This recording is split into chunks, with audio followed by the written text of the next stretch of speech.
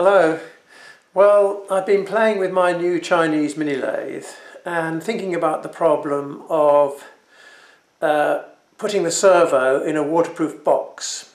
So what I'm thinking is that we have an IP68 box like this, mount the servo inside it and have the rudder shaft coming up through a hole here and coupling on there. And so what I need is some kind of thing to put through here to stop water getting in. And that's what I've been doing on my lathe. This brass thing is the first metal part that I've turned on the mini lathe.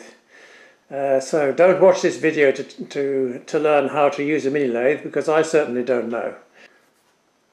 The idea of this brass thing is that it has a ball race bearing in the top, and in the bottom I can press in this shaft seal, and then the rudder shaft will come up through here, and there will be in here some grease or oil permanently in there, and that will provide a seal. And then in order to seal this brass thing to the plastic box, I want to put an O-ring here, and I'm going to thread this so that I can screw it down through the hole in the box. So my problem today is how to cut a groove in here for an O-ring. And the problem that I have is that most conventional tools are much too wide to get in there. So what I've done, after reading stuff on the internet about cutting O-rings, and I'll put a reference to that on the description of this video, is I have cut a very itsy-ditsy tool. I have ground out of HSS a tiny little tool in a triangular shape. So this tool will come in like that, and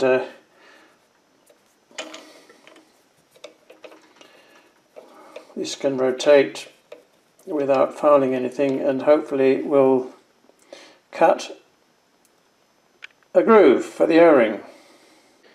Before doing the proper cut, I'm just going to do a test cut on the outside of this workpiece, which it doesn't really matter having a groove in here, don't need one, but just to see if this is going to work.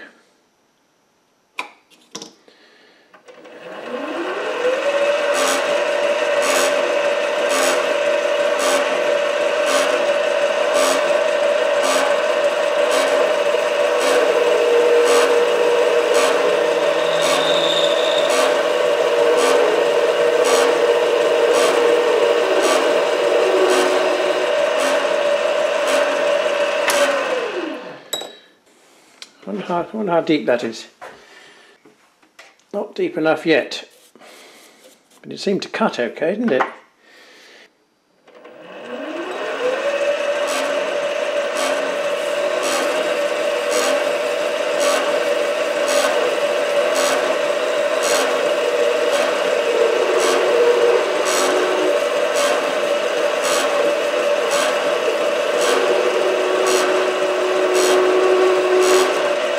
Surely that will be enough. Let's have a look at that.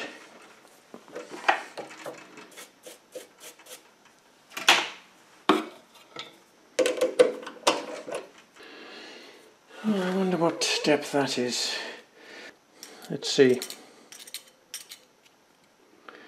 That's 0.35 millimeters, so actually I need it deeper than that in the real one, but is it the right diameter?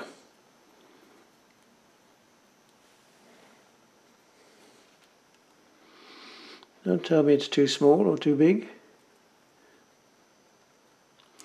Well, I know it's too wide because I just couldn't cut the Couldn't make this bespoke tool to be too narrow, otherwise I thought it would break. Anyway, I got bored with doing it. It seems to be about right in terms of the diameter of this thing. I just need to make it deeper. Okay, well, maybe that's enough of a test to do it on the real thing. One of the things I want to do is to thread the outside of this, and that obviously will require a 60-degree cutter running along under power control up to here, and I've got to stop it somehow before it hits this flange. I've made an undercut here which is I don't know, about 3 or 4 millimeters wide, but I thought before I did anything so dangerous as to actually try this, I would do some experiments to see how quickly I can stop this lathe.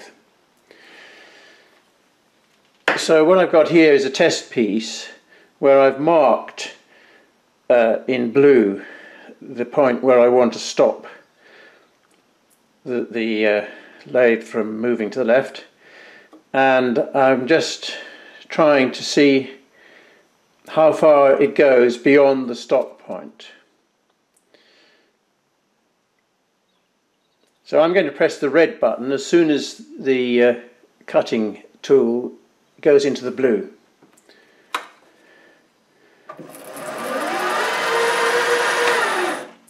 Or maybe I press it a little bit sooner, but it clearly overruns by 6 millimeters or so. Now this is with the pitch set to 2 millimeters. This is because I looked it up on the internet for a M24 metric thread, and the first thing I saw was pitch 2 millimeters. What I didn't realize at the time is that in fact with metric threads you have a choice of 2 millimeters, 1.5 millimeters or 1 millimeter. So I should have set it to 1 millimeter because this is much too coarse a pitch anyway. And the other thing is that I don't need to run this lathe so fast, given that you can in fact cut a thread by putting a handle on the lathe spindle and doing it by hand at a low speed. What I'm going to do is I'm going to change the pitch from 2 millimeters to 1 millimeter, and then I'm going to put the lathe speed down much lower, and we'll see what happens that time.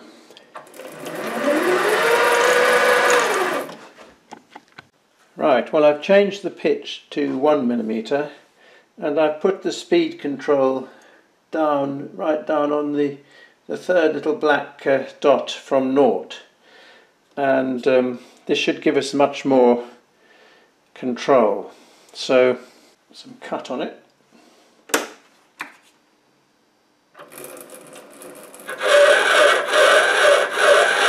This is too deep a cut, I shouldn't have put that.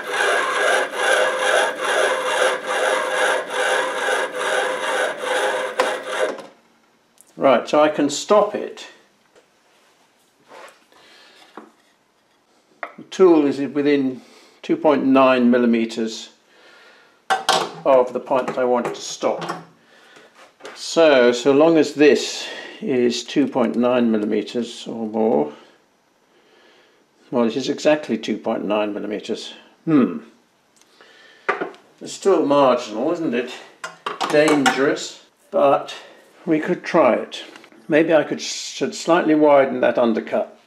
This thing is 37 millimeters in diameter, and it won't quite fit in the ordinary chuck. So I want to mount this so that I can run this threading tool along here, and it means I wanted to mount it in the outside of this, and it won't fit. So if I try the other chuck jaws, the external ones. Right, so those are the external chuck jaws, and if we wind them right down, it still won't grab them on the outermost part of the jaw. I can, and indeed I have, been using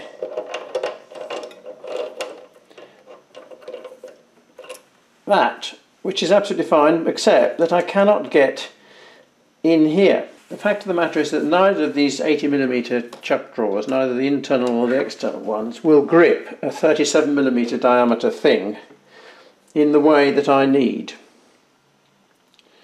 which is a bit of a nuisance. But I have a solution. I'm just installing this 100mm 4-jaw chuck, which I bought from Axminster, specifically stated to be suitable for the SC2. It comes with 4 bolts here which don't fit in anything and serve no useful purpose. But what it does not come with are these 3, whatever the hell you call those. So I've had to remove those from the 80mm chuck. Well, that's not a problem, but if you're constantly swapping chucks over, it would be better if they gave you the right thing in the first place. The other thing that's problematic with this is that this is quite heavy, of course. You have to hold it like this, and somehow you've got to get this nut on that thread. Now, I can't in fact fit my fingers in here. I suppose if I was a very small Chinese lady, I might be able to fit my fingers in here, but generally speaking it would be much better if they'd allowed another 5mm clearance for between here and here, because what I'm going to have to do now is grip the nut in a pair of pliers and try and hold it down there and rotate it at the same time whilst holding this in order to get the first nut on. This is equally difficult with the 80mm chuck. Every time you take the chuck off you have this problem. I don't know why they did it like that. Well, I think after a lot of fiddling around I've at last got this workpiece fitted into the 4-jaw chuck. The run out on this now is 0.07mm, which is just under 3 thou. I think that's about as well as I can get it. I'm not going to bust a gut trying to get it any better than that. Probably any adjustment I made now would make it worse. I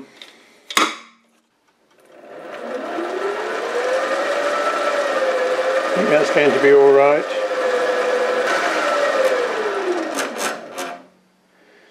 Not sure whether the chuck itself is very well balanced, but anyway, we'll try it with that. And I'm not going to move that part now. It's been difficult to centre. Obviously you have the ordinary problem of centering a 4-jaw chuck, but also because I'm not pressing this back against a flat surface, I've had to arrange it so that this flange is level with the end of each of these jaws. That's the only way I could get this right. And that was quite tricky. I'm not going to use this chuck more than I possibly have to, because it's just, you know, it takes ages to get the workpiece set up. Well, I'm cutting this thread very slowly using the 29-degree angle that people recommend.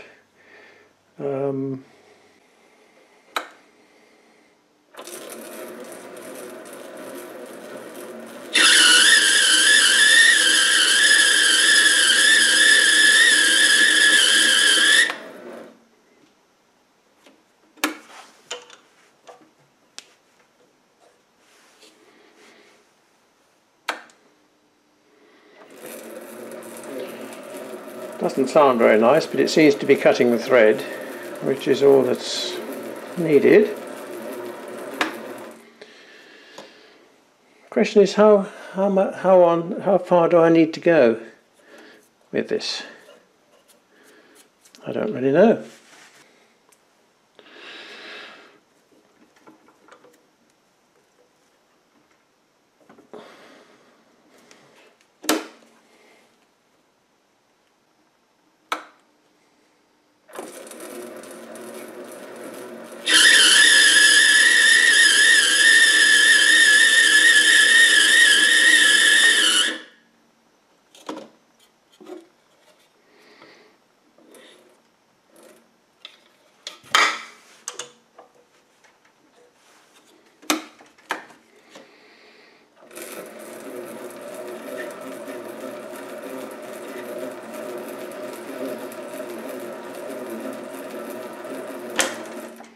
Well, I think that's more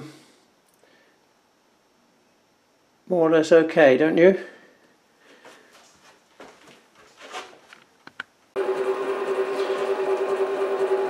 I have no idea if this is the right way to turn brass, but I'm taking off 5 thou at a time from the internal diameter of this. It's effectively a nut that I'm making to go on this. My biggest drill is 20 millimeters, so I've got to bore this out to 22.5 millimeters.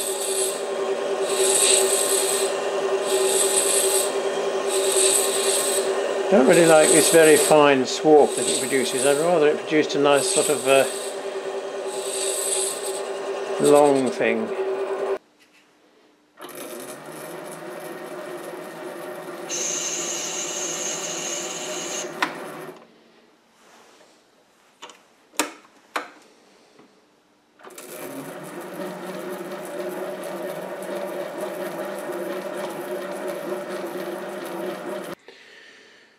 Well, finally I've finished this gland, or whatever you like to call it. The nut goes on fairly okay. It's loose at the bottom and tighter at the top, and I don't know why that is, but anyway, it will be okay. So we can put our O-ring in here, and then we can put this through here, and because I've put this hole in slightly the wrong position, it will only just fit in there, but it does fit.